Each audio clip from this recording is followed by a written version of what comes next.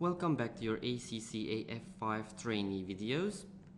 In order to reinforce your knowledge on the ABC method, I have drawn up for you an example on the screen, and I would like you to go through the example together with me.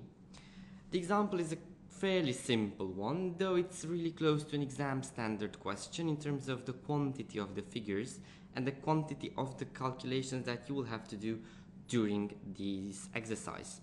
So what we have on the screen, we have a company that manufactures products A and B. These are our two products, A and B. What we know and how the direct material costs per unit are calculated, this is subject to F2. It's not really likely to be examined in F5. We just have it as a figure. So the direct material costs per unit are $12 for an A and $24 for a B.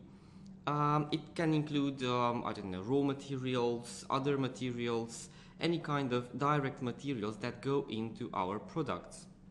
Then we have direct labor hours per unit. This means that the number of hours that are necessary from our workers to work on product A and B in order to finish those.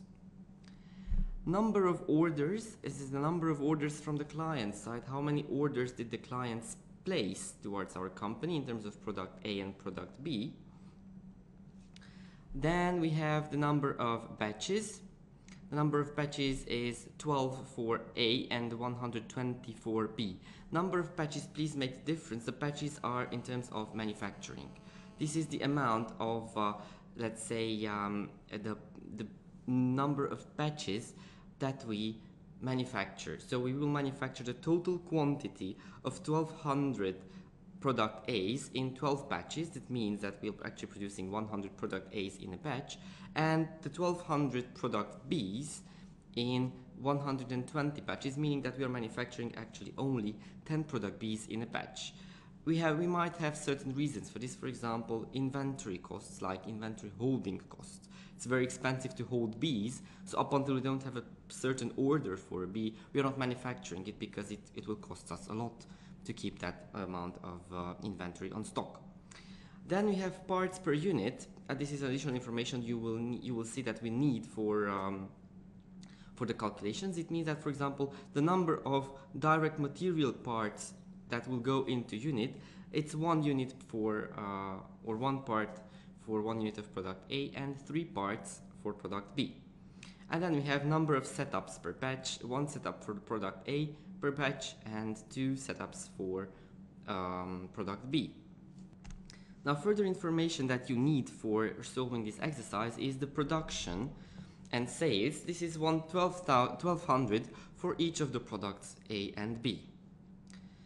Additional information, please note this down on your notebook. And stop the recording if necessary. Note that down on the notebook because you'll need this information when we go through this exercise. Further information is given to us relating to the overheads of the company. So the total annual overheads of the company is $512,230, which can be broken down into several activities. Now, please remember what was ABC about. When we discussed about ABC, we said that using the traditional method, what we do is we absorb overheads into our cost of production, the cost card of a unit, based on one single amount. That's usually labor hours or produced units. In this situation, when we want to calculate the total production cost using the traditional method, it will be labor hours. But in terms of ABC costing, what we are going to do, we are going to split up the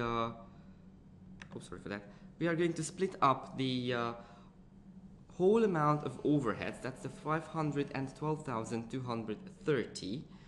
That's going to be